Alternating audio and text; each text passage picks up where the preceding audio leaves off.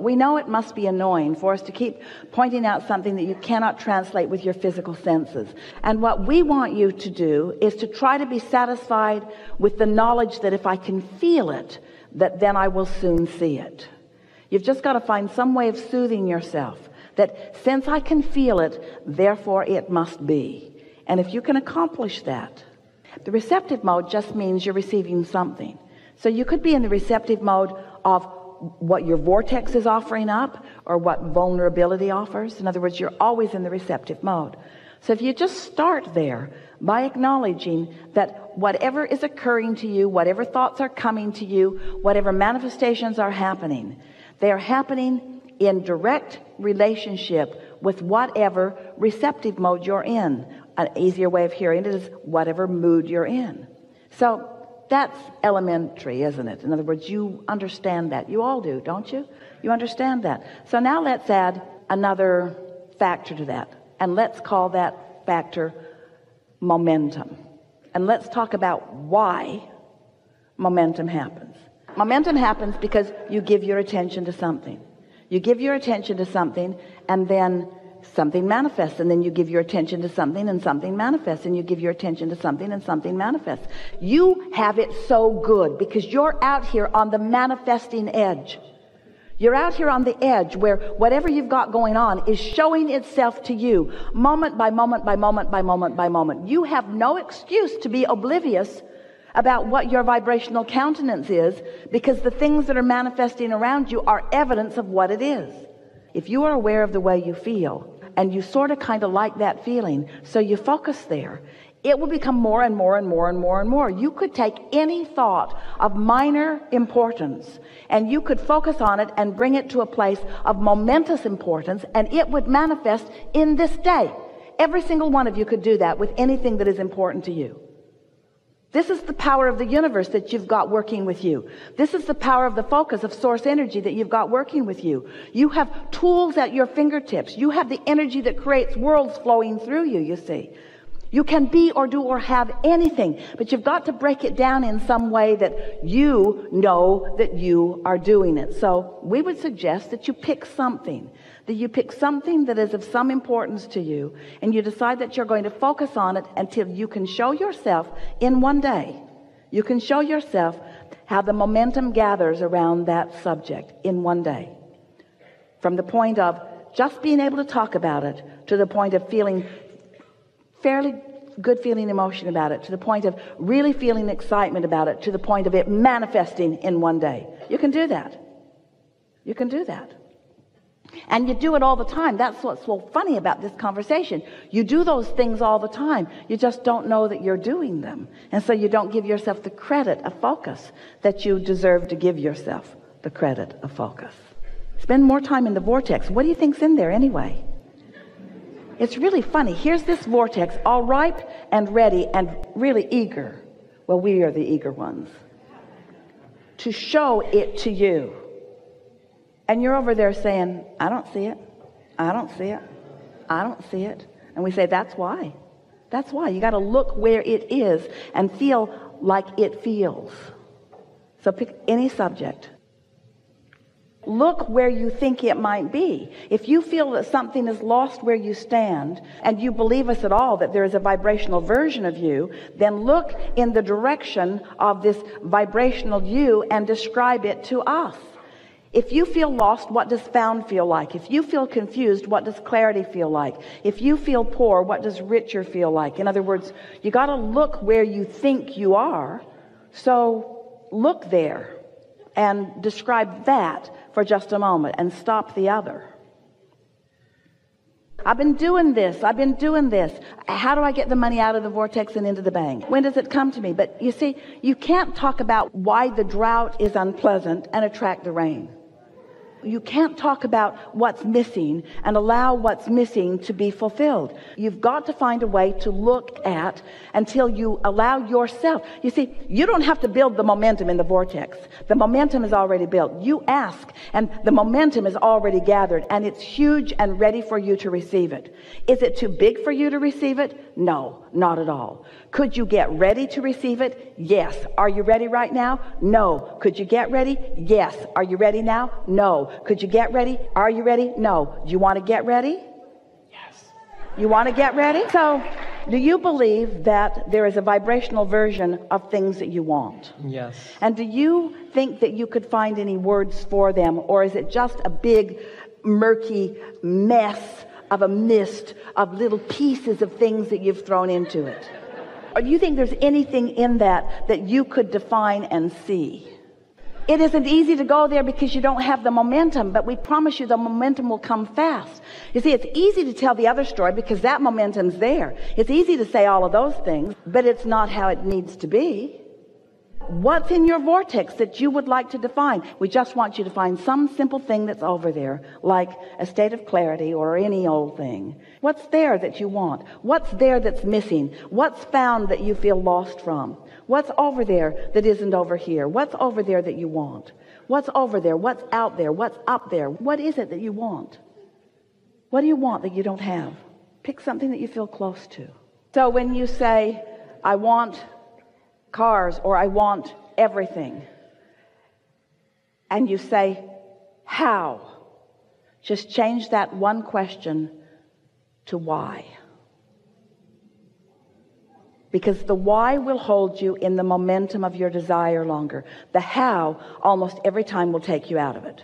Whenever you ask yourself for an answer that you don't have, you lose your connection. But when you ask a question that leads you further in the momentum of your desire, it allows the momentum of the desire to go further. Did you hear that? How can I help myself to get to more of the receptive mode? Even though I think it, I know it, I feel it. Isn't the first thing knowing whether you're there or not? Yeah. We talked about this already too, but we really want to amplify it here. It's a wonderful, wonderful question. How can I more deliberately and effectively get into the receptive mode? Here's a very powerful answer. Sometimes you can't, so just give it a break. Sometimes something's happened and you just feel negative emotion, and the harder you try, the worse it gets. The harder you try to solve a problem, the bigger the problem gets. So understanding how you feel is an important component of this. But what we've noticed as we've visited with so many of you since the beginning of your existence is this. It always gets better if you'll just give it a minute. So when you decide to stop the struggle and stop trying so hard to prove your worthiness, and stop trying so hard to get it right, and start trusting that it's on its way to being the way you want it to be, if you could just settle down a little bit and allow it to be. It's the trying too hard that is tripping you up. And most of that is because you care too much about how you appear to the others around you. You care more about what others think about how you're doing than you do about how you feel in the moment. And so when you let your relationship between your inner being and you be the thing that matters the most, then it's just easier and easier. The reason that we teach meditation, and this is really for you, this statement, it's easier to teach almost everyone to have no thought than to clean up a negative thought.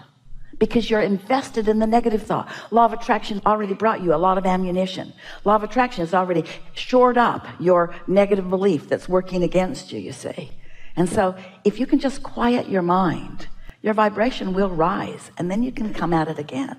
So if you feel like you're in a struggle, take a nap. If you feel like you're in a struggle, take a walk. Do something to break the cycle of attraction if you can. And meditation is the most powerful tool that we know of for that.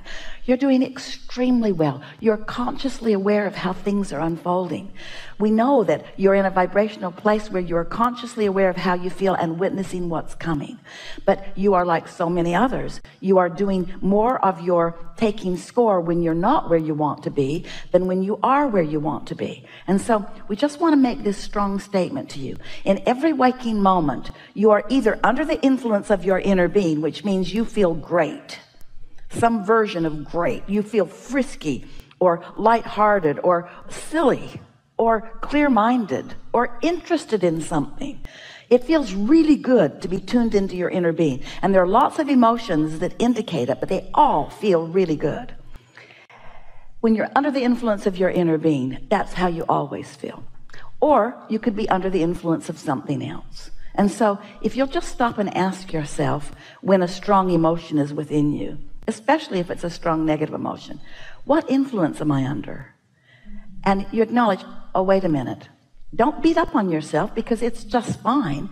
Just acknowledge that when you're under the influence of something other than your inner being, you don't feel so good. And these are the most powerful words that we will ever speak to anyone. These are the words that we want you to take away from this gathering, if you feel like it. And always understand that this is the essence of everything that we teach here. Your singular work is to calibrate yourself to the frequency of your source. That's your singular work. Calibrate yourself to the frequency of your source. Is there another way of saying that, Abraham? Yeah. Your singular work is to get happy. Your singular work is to feel good, because all the other stuff, you've done it without even needing to know that you were doing it. You were born into contrast. Contrast gave you data and information. You filled your vortex full of all kinds of things that you want. Step 1 and step 2 have already happened. Your singular work is to calibrate yourself to the frequency of your source, which means your singular work is to feel as good as you can feel whenever you're focused upon it. But the question that you're asking is, but when I don't feel good, how do I go about that calibration? And we say, that's really what you've got to figure out how to do, because when you know you're out of sorts and you're determined that you're going to get lined up, usually you make it worse because you're trying too hard. And why? Because you're aware that you're not where you want to be and trying to push where you don't want to be away from you. Can you feel it? Yeah. Yeah. Just take it easier. Be nicer to yourself. Do more things that are fun. Get out ahead of it. Meditate every morning. Segment in 10 before you walk into a segment. Acknowledge the positive aspects of your life. Count your blessings. Make lists of positive aspects. Look for reasons to feel good. And if you start early enough in the day before reasons that you don't feel good have shown themselves to you, then you're off on the right foot, so to speak. And then just stay after that until before you know it, you're just feeling good mostly. Not always, not ever always. You're human, here to sift and sort and launch new rockets of desire. Just stop beating up on yourself when you're in step 1. Let it be a step 5 moment. Oh, contrast. One day, Esther was dusting an etagere with all the beautiful things that she and Jerry had collected from all around the world, and the shelf came off. She didn't even understand how the thing was constructed, and the top shelf banged into the second and the third, and everything on the shelf was broken. Jerry's in another room, and he can hear it, and he says, stand still, because he knows Esther has no shoes on. So she stands, and there are shards of glass all over, some of them sticking in the floor, broken everything from the shelf. And Jerry said, oh, good, something to buy. That's all gone. Now what? Now we need stuff to fill that shelf back up. And boy, isn't that a fun thing to do, you see. And so it doesn't matter where you are. The universe is rich with all kinds of things to satisfy and surprise and delight you. Yes? Yes. This is a really good time for a segment of refreshment. Thank you.